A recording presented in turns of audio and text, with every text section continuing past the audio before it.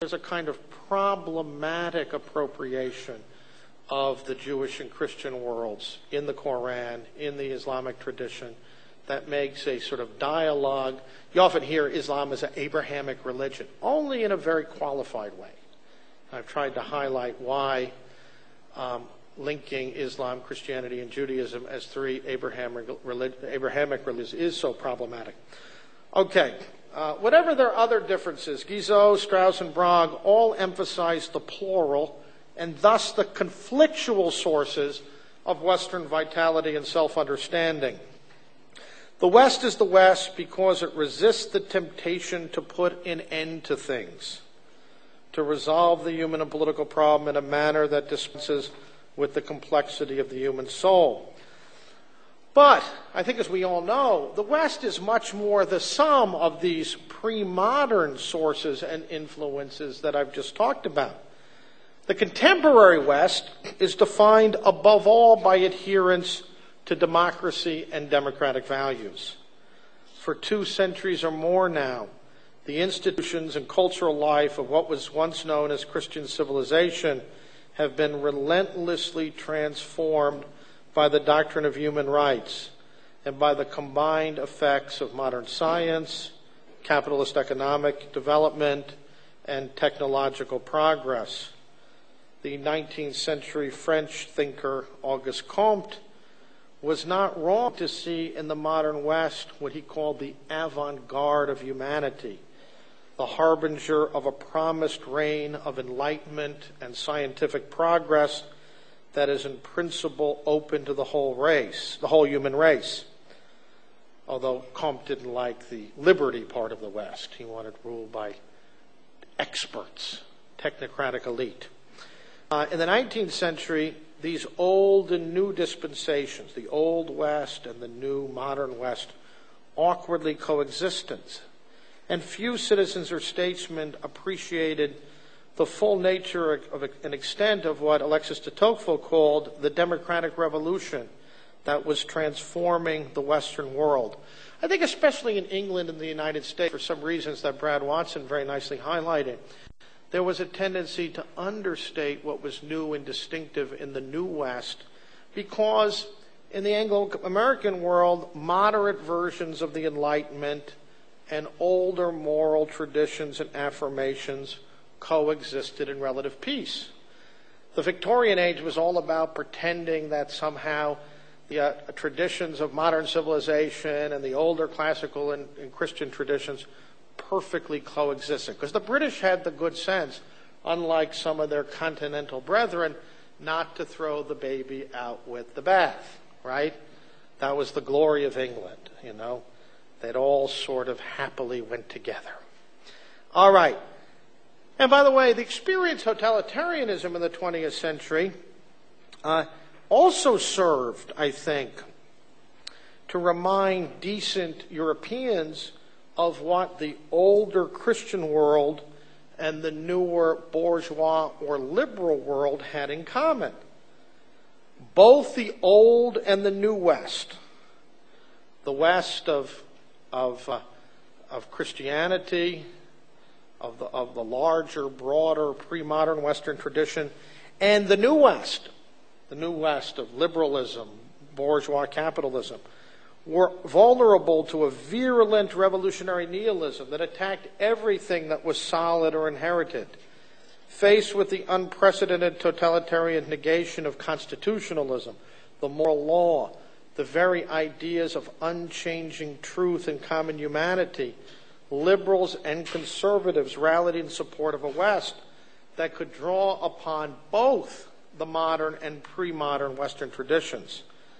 In the West's death struggle with European totalitarianisms of the left and right, defenders of the cause of Western liberty affirmed both the traditional sources of Western freedom and its claim to be the authentic representative of modern liberty. Because the communists famously claimed that they were the true representatives, the true embodiment of the cause of progress and liberty and democracy. We forget that the communist regimes called themselves people's democracies, right?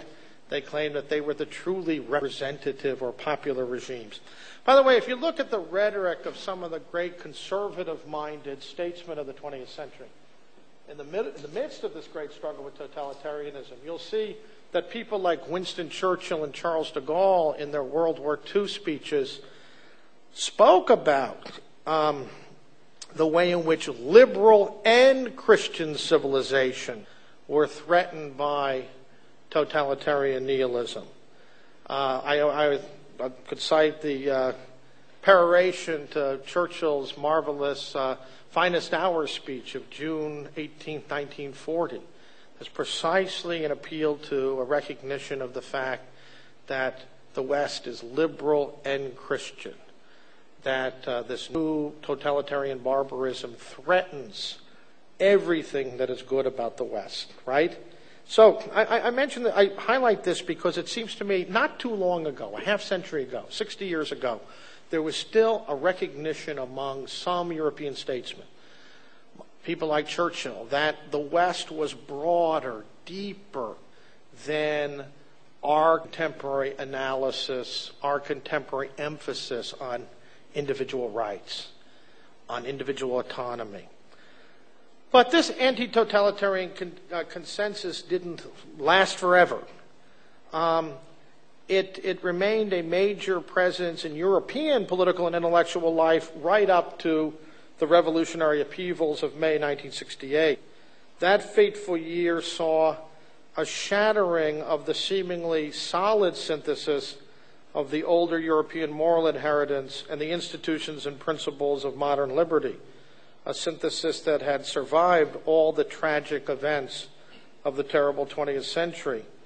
And I think I'm overstating a bit. May 68 was not some magic turning point, but it was both a symbolic and real turning point. But obviously the seeds for this sort of dissolution of the old synthesis of the new and old West go back further. It revealed the fragility and the indispensability of this fruitful coexistence of the new and old dispensations. And we Americans sometimes forget. We associate 1968 with unprecedented unrest in the streets and on college campuses, but it was a truly global challenge to liberal civilization in the form of the so-called New Left. I mean, there were student and political rebellions in Italy, in Germany, in Dakar, in Africa, in Tokyo, and most famous of all, in Paris. And in the French case, the May events threatened not only social stability, but the very survival of the political order. For a few days at the end of May 1968, it looked like the French ultra-left was in a position to bring down the presidency of Charles de Gaulle and the Fifth French Republic. All right, I have an article in the latest issue of the Intercollegiate Review, 1968, and the Meaning of Democracy, which I encourage you to read, which is a kind of reflection on the meaning and the political and social consequences of May 68.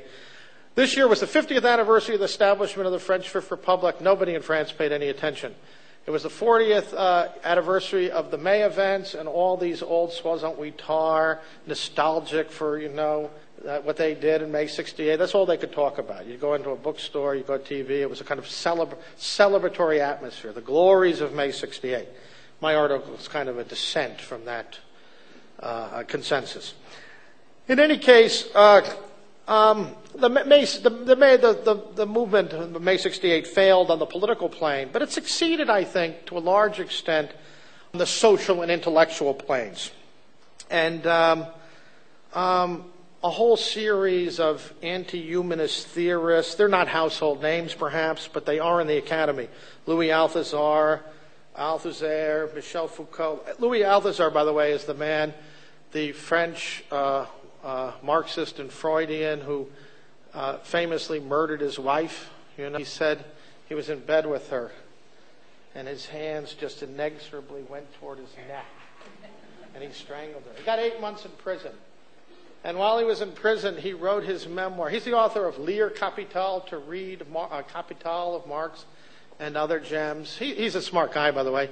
He was a smart guy, but he confessed in his memoir that he had never finished an entire book by either Freud, Lenin, or Marx. But he was recognized globally as a great interpreter of Marx.